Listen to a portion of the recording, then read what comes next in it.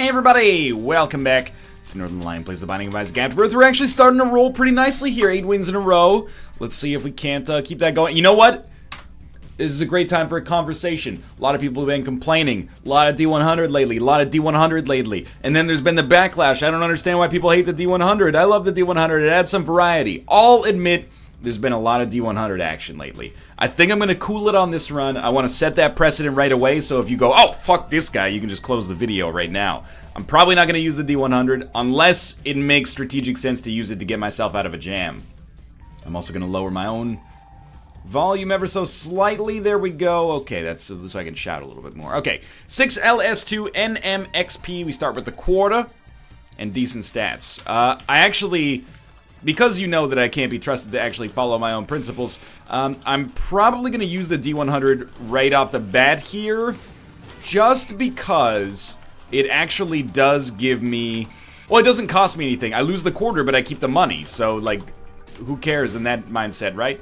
And then we will probably take 9 lives, reroll. Okay. I maybe could have kept the key, but as much as I said that we weren't going to use the D100 unless it made strategic sense, it made strategic sense immediately. Now let's move on. Apart from that, we're going to stick with this run, unless we have, like, incredibly terrible setup, or we find ourselves around like half a heart, no lives left, and we think that we're gonna die. Because I'll admit, you know, it's like too much of a good thing. It's like, you like chocolate cake? Well, how about you eat chocolate cake for, you know, every single meal of your adult life? You're probably not gonna like it so much at that point, are you?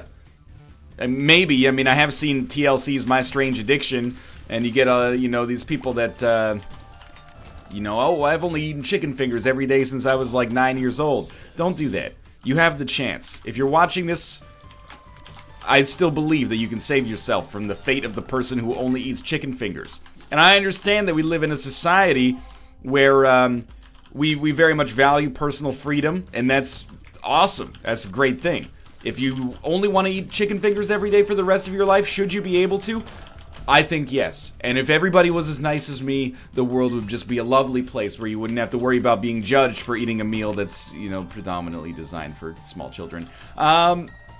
Which is not fair, because I love chicken fingers as well. But anyway, there was probably a time in my life where if you had been like, alright, you can only eat one meal for the rest of your life, what would it be? I would have said chicken fingers. But you know what? It's a tough question. Nobody ever wants to answer this question. If you could only eat one meal for the rest of your life, what would it be? I do think you can't loophole it. I don't think you can take a multivitamin. I think we're just gonna leave. I don't have enough. Wait, can I buy a bomb from the shop? If so, I could actually open these golden chests and be pretty stoked. No bomb on the shop. Instead, can I get this bomb back here? There was probably a time in my life where I would have said pizza, and I don't think that's a bad thing, necessarily, or a bad choice, necessarily. There was probably a time in my life where I would have said chicken fingers. You know what I would take now? And I've given this more thought than I probably should have. I would probably take chili. Let me count the ways. Spicy for hot days, warm for cold days.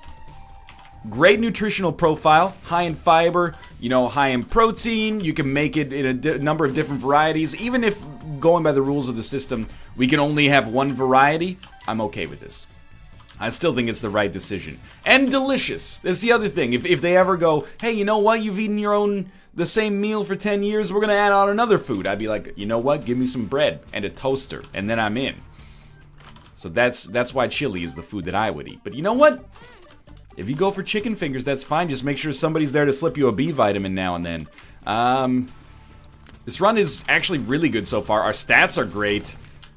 You may argue that it would have been more sensible for us to use a bomb to get the tinted rock on the last floor, but we got okay with spirit hearts here to begin with, and I was kind of hoping that we'd get more than just money out of our first golden chest, so we'd be able to open the second golden chest, but, you know, basically, whatever. We're gonna go check our curse room out here because of the fact that we are, well, first off, it's a good decision, but also we're closer to becoming Guppy. And you know, in a way, I'm a little resentful towards the game. Okay, we will, probably both of these are awesome. So I think we will die to pick it up, and that's okay by me. The run becomes a little scarier now, but this is, you know, the value of 9 lives here for sure. But anyway, I resent the run a little bit for giving me the D100, but maybe if nothing else, it's a good time. it's convenient timing, I guess I should say, because we've had a lot of D100 runs lately, and people have expressed their discontent. Some people have expressed their discontent. Now, I know that even just by bringing it up, now it's going to be like, NL, don't listen to the haters on the D100 stuff. I think there's, you know, when people say, like, don't listen to the haters, there's very valid concerns there, because some people will just pop into your video and be like, this guy's got a stupid voice. You upvote this comment, please. You know, that stuff, just ignore it. Let it roll off your back. But, most of the quote-unquote haters when it comes to D100 stuff are long-term fans of the series who just don't like the fact that it's, you know, it's flavoring so many runs in a row, and I understand that. So, try to avoid, you know, recognize this is a long-term series, right? If you're a high-octane athlete and you eat 2 slices of pizza, don't go, oh, I guess this is a pizza diet now. I thought you were an athlete, now you're just eating pizza all the time. You just be like, you know what? Sometimes you eat 2 slices of pizza, and then you spend the next month, you know, on a high-impact interval training program that requires you to, you know, eat a little healthy. You get what I'm saying, is that, you know, what we're in right now, especially on a long-term series, does not necessarily dictate where it's going to go in the future. Just sit back, relax, and let yourself go. Don't act like you heard, or act like you know. Yes, yes, y'all. Who got the vibe? It's the tribe, y'all. Real live, y'all. Inside, outside, turn around. Who dat? Brown. Okay, I mean, if you don't listen to the Tribe Called Quest, that's going to seem like basically I just slipped into the ramblings of perhaps a mental patient, not to stigmatize mental illness to any extent. But no, that was scenario, open parentheses, LP mix. One of the best posse cuts of all time. Okay, now just... Sure, I mean, we will take AAA battery. The run's great, like, it's one of those runs where... If it feels like the game is not testing us at all, basically, at the present moment. We're fast enough, strong enough, have great items, deal with the devil precedent, lots of spirit hearts, lots of defense, especially in the sense that we, you know, can die 8 times and still come back. And also, we're fast enough to have a chance to get at boss rush, and we have a good trinket. Like, there's just all sorts of positive stuff working out for us right now that, really makes it difficult to foresee this one becoming a loss. AAA battery is not really any better or worse than Bloody Penny right now, because I don't intend on using the D100 unless we need to. And there are valid reasons to need to. Like, I really think we gained a lot from using it when we had the quarter. Most other items, you know, you'd lose the statistical bonus. I mean, we might as well, I guess. For most other items, you'd lose the statistical bonus for having them when you rerolled, but for the quarter, it's like you start with 25 cents regardless, so who cares? I really like, especially considering we have Death's Touch, Succubus, not really maybe that much more in the damage department, but we started with good damage. We do have Chemical Peel, but it puts us in a situation where basically, like, we're kicking the shit out of enemies, and it probably will continue to be like that for a while here. Bad gas. So anyway, all I say is, you know, I've been doing this a long time. I know that if you bring up an issue, it causes an argument, because on every issue in the world, there's 2 groups of people who feel differently. Even if I said, you know, I think milk comes from cows, people would be like, hey, you fucking asshole, what about goat milk? Wow, NL's so stupid, he doesn't even know the ins and outs of the livestock dairy industry, right? Like, it just happens. And I'm far past the point of being offended by it. But for both of our well-beings, mental health, etc., I would just suggest, you know, chilling out a little bit and enjoying the run. It's got Death's Touch rubber cement. Ain't nothing wrong with that. Take piggy bank here. I'd also really like to donate a lot of money on this run, because we've been really rude to our donation machine lately, and it's been keeping us alive, or keeping us, you know, thriving even. But I think it would be a smart idea to be a little bit more forward-facing when it comes to our donation machine, and be like, you know what, donation machine, you've been good to us. I'm gonna stop making withdrawals from the bank of mom and dad, and start chipping some money back into the bank of mom and dad. At least if you could offer me like a fixed rate GIC that has somewhat attractive rates. I mean, I'm not expecting like a 7% return, because that, you know, is not very good for the bank of mom and dad. But if you could at least give me like a 2%, I mean, I understand interest rates are not that high right now, but etc., etc. Okay. And well, we're gonna take Krampus's head. We've been to our item room, we've been to our shop. We're just gonna get rid of the D100, and the temptation is gone, and the temptation is gone in a way that improves ourselves. Like, I didn't just settle for Gigafart when it showed up earlier, because that item mostly just makes me angry. So we probably won't get a deal with the devil on this floor, but we will get access to the curse room for free. This is a very comfortable, very comfortable position to be in on this run. We're basically like, in order to lose this run, we would need to play very badly for a sustained length of time. It can happen. We could also come across a dice room. It can happen. But apart from that, like, even good runs that we've had lately have not been this fast. And oftentimes in Isaac, a fast run is a comfortable run. Sometimes it means that you've got, you know, Epic Fetus and 1 HP. But right now it means that we're in a position that is very amenable. And I will absolutely take a health upgrade. That may actually be a health downgrade, but who knows? No deal with the devil. To be honest with you, it's kind of nice to get a break from a deal with the devil for the first time in a couple floors. Oh, getting all these good items is so tiring sometimes.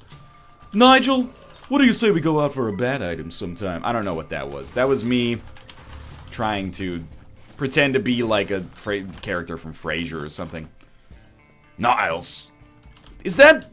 Yo, have I low-key had a good Kelsey Grammer impression inside of my body this whole time? Niles! How dare you! No, it's not really... Why does Kelsey Grammer in Frasier sound Shakespearean? Now, I'm trying to avoid a fallacy here, which is that Kelsey Grammer is Frasier Crane. But that would be a great tagline for a movie. This summer, Kelsey Grammer is... Dr. Frasier Crane. That's Dr. Michael Caine. This summer, Michael Caine is... Dr. Frasier Crane. Crane? Oh, dude! It just... I realized that I'm lost in my own head right now, and people are probably like, please talk about the game or something, but... That could be this summer's big blockbuster. Last spring, Batman versus Superman. This spring, Crane versus Kane. You might say one of them is a fictional character, one of them is a real person. That's never stopped me. Why not? You know, you ever seen This Is the End? There's fictional characters in This Is the End, and there's also real characters, real actors and actresses that play themselves. I'm trying to write the script in my head here, but you know, it might take a couple of years to come together. It's kind of a high concept film. Niles! Bring me my low-fat soy milk frappuccino. Niles! This... Daphne! Cut! Alright, I don't know. I'm telling you, man. Kane versus Crane could be the greatest action, comedy, dramedy, biopic of our lifetime. Don't be ridiculous, Niles. I asked for a low-fat soy milk frappuccino, not a snackachino or a dunkachino. I have to admit, I'm not as impressed with my Kelsey Grammer as Frasier Crane impression as I thought I would be. But I think it hits the note. I think it hits the note you have to hit for it to be a Frasier impression. And you know what? That doesn't surprise me, because I spent the first few years of my life at Kelsey Grammer School. Okay. Well, that's like the proudest I've ever been of a bit in an Isaac episode in a couple of weeks here, so let's move along. Run is just, like, it's mindless right now, but it's mindless in a good way. Like, it's not mindless in like a, oh, you know, fuck you, Mom and Dad, I'm not gonna do my homework, I'm too busy playing Halo 6.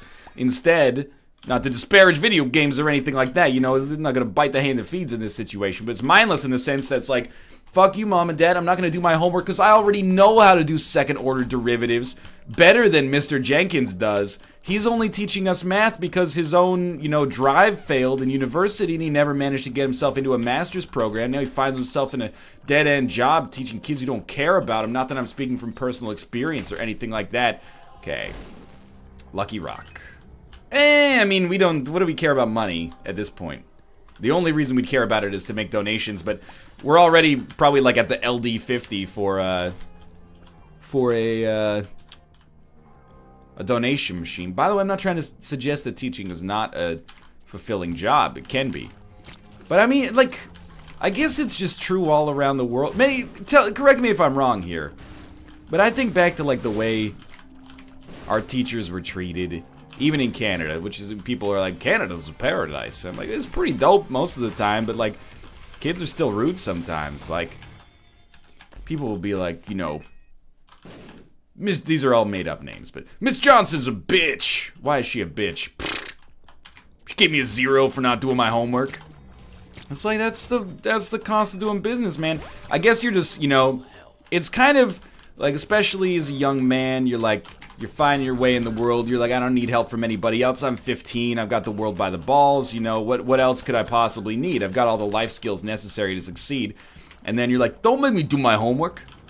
I was gonna smoke half a cigarette last night. You just fucked up my plans, right? Like, but when you get older, I mean, that's one of the things that I've really found myself being, like, ashamed by as I've gotten older. I've been like, man, we didn't treat teachers the way they should be treated. Not just because I taught myself, but also because, like, they're there.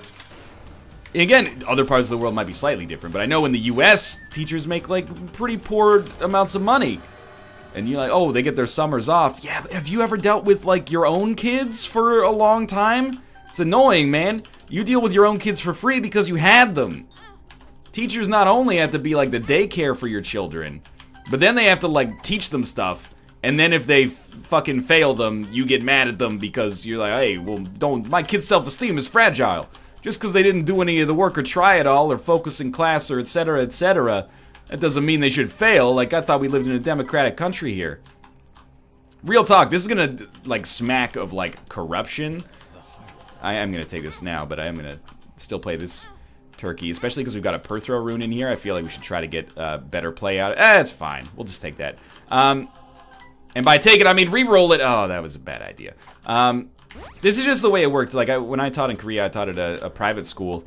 And it doesn't have the same vibe that, yeah, we'll just go down. That a private school in, like, North America does, where it's, like, a little bit more prestigious or, you know, religious-based or something like that. Rather, it was, like, everybody's sending their kids to these private schools, so we don't want to lose their money. So even if you, like, get an essay from a kid, and it would be, like, taken from the internet, I'd be like, Jeremy, I've spoken to you in class today.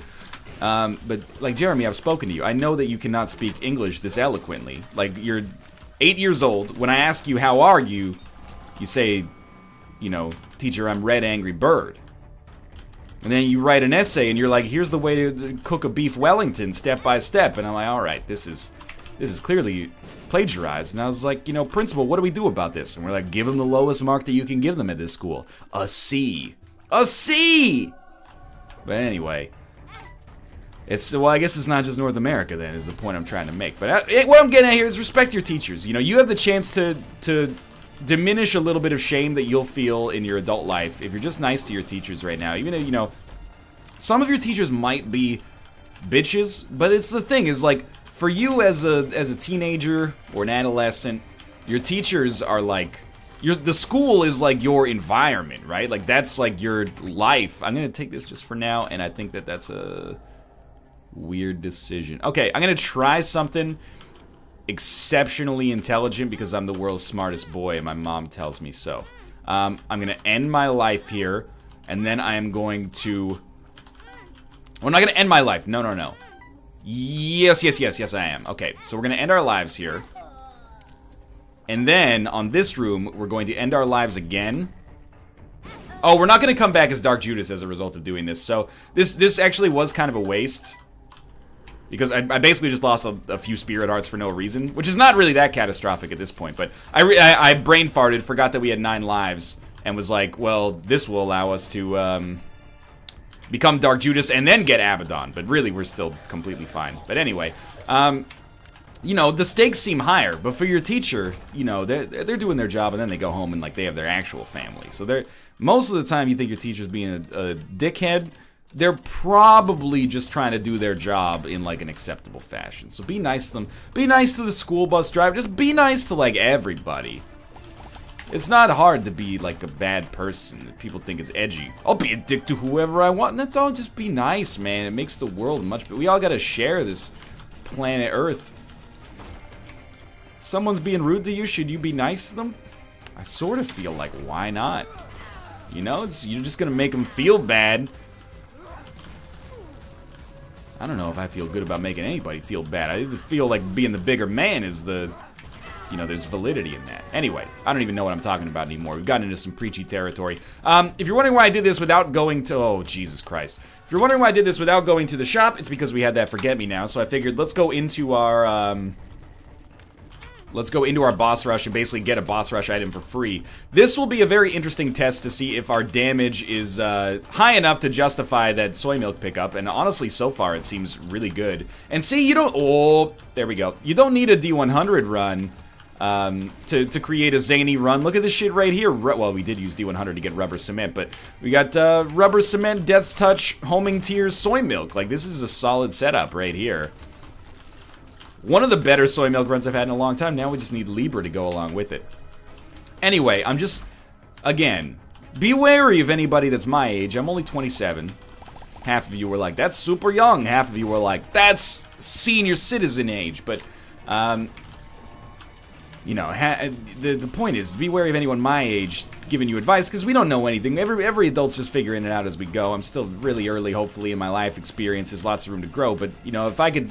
Lots of room to grow in. If I could tell you, you know, a piece of advice for me personally, if you're in like the 15-ish range, be nice to your teachers. If you already are, fantastic. You're gonna feel better about that when you grow up.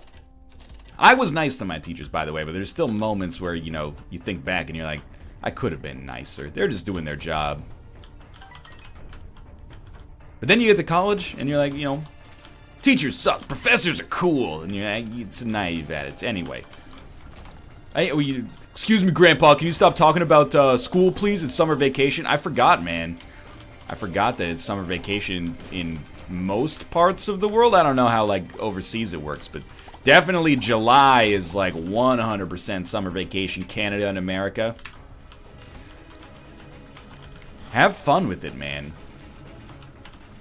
In some ways, I miss summer vacation, but I don't think I could go back. And that's not to say that it's not awesome to have, oh, it's so good. That's not to say that it's not awesome to have the time off. I just don't know what I'd do with myself. Like, you know, it's hard. You don't realize it yet if you're of this age and you have a lot of free time. And not everybody that's younger has a lot of free time. I don't know, you might be the man of your house. You know, you might be the woman of your house for that matter. You might be doing all the housework, bringing home the bacon, working 2 jobs, etc., etc. Everybody's experience is different.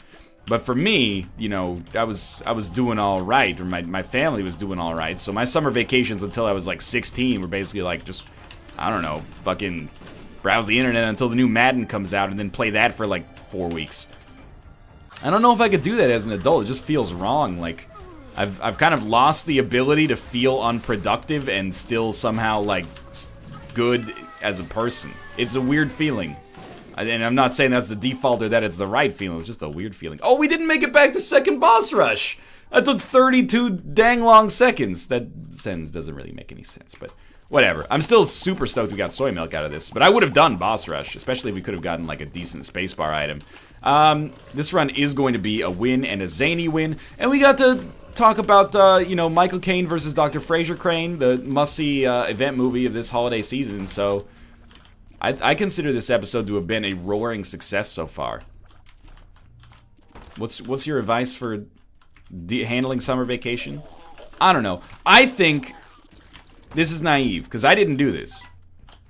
I was a little bit, at least like, early in high school, before I understood like nutrition and fitness to even a mild extent, I was a little chubby, and it would be like, summer vacation, I'm gonna, you know, do 10,000 sit-ups a day, ride my bike 4 hours a day, and when I go back to school in September, I'm gonna be jacked. Everybody's gonna be like, how'd you do that? And I'll be like, I just did a lot of sit-ups, right? And then, you know, the second day of summer vacation, I'm like, I'll start tomorrow. And then the 30th day of summer vacation, I'm like, well, only a month left, nothing I can do now. I guess we want the Bible here. So, like, I understand that the attitude doesn't totally work. A lot of times you sit in your butt playing video games.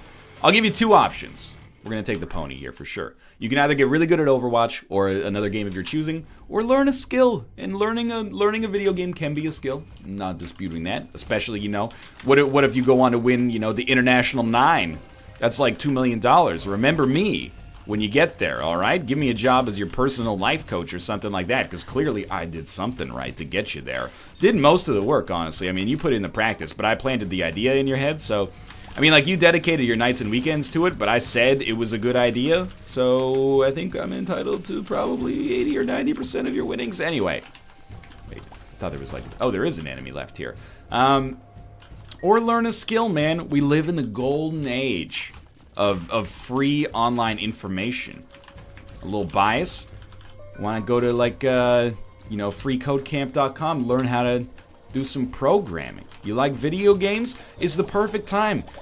I don't mean to make you feel like we're all made of meat and will die someday and be eaten by worms, but, you know, I definitely am. You guys, if you're a little younger, might manage to make it to the point at which we reach, you know, escape velocity for immortality. Maybe you'll be able to upload your brains into a cyborg, and then you'll be like, oh, Dad, I don't want to learn a skill. I've got eternity to learn skills. Wow, you actually had to learn things back in the day? Now we just put a USB stick into our assholes and all the data is uploaded to it. You know, that's fine. I'm jealous, honestly. But, you know, you like video games? Learn some programming. Learn art, man. The time in your life in which you have 2 months off, 6 weeks off, with very few responsibilities, for many people at least, is quite small. You know, if you want to do that stuff as an adult, you got to make sacrifices. You know, you got to quit your job or, you know, work nights and weekends on it. Not that I'm speaking from regret or anything like that, but you got to make sacrifices. If you're doing nothing on summer vacation, you could learn a skill. Or you could not, because that's like what I did on my summer vacations. I just played, you know, the original Xbox. And you know what?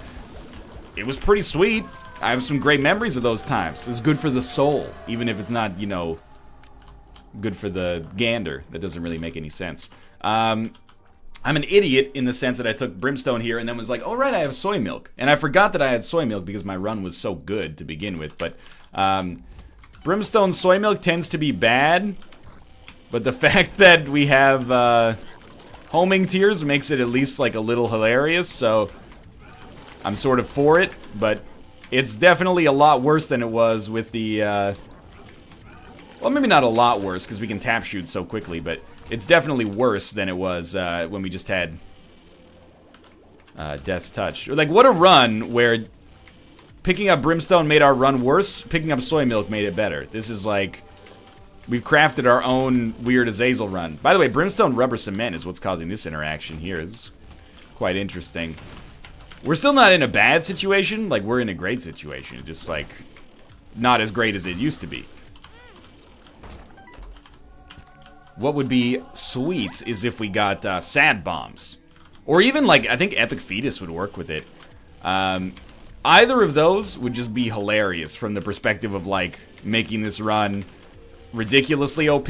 Not that it's not already there, but every bomb, not that we have a lot of bombs, unfortunately, but every bomb would have, like, brimstone lasers that bounce off the walls, ricochet, and home. But they wouldn't do that much damage, I guess, because of the whole soy milk thing, but still. So we don't actually need to really be in a position to aim at Isaac, so I should really focus on dodging as opposed to just maintaining line of sight. As long as we're in like a reasonably close opportunity here. I totally forgot Money Equals Power as well. Such a good item for us, especially with soy milk where the #1 concern is like 99% of the time damage. So plenty of items could be interesting for us when we go down to the chest, but I don't know. I'm sorry this episode has been so preachy, you know. The Crane versus Kane jokes I'm all for, but for the most part, it's just because it got so powerful right off the bat. Okay, does this even work? What in the world? It got so powerful right off the bat that there was nothing I could do. I had to pontificate. But as always, take it with a grain of salt. The Northern Lion brand is typically all about giving advice and then being like, but I don't really know what I'm talking about. You'll figure it out for yourself, right? Like, be wary of anybody who knows exactly what they're talking about. You ever read the, you know, biography of like a really... Read like Richard Feynman's biography? He's like, I don't know. I just, you know, my philosophy on life is just like, you know, do what you like and, you know, build a nuclear bomb, and then crack jokes in front of your, you know, college students. It's it's a refreshing perspective. It's always be wary of anybody who's like, here's my 10-step plan to finding the meaning of life. It's like, if it was that easy, there'd be Facebook videos about it being shared at all times. But the only thing being shared on Facebook is those 30-second recipe videos from Tasty. So clearly, I think the meaning of life thing we're still a little bit out on.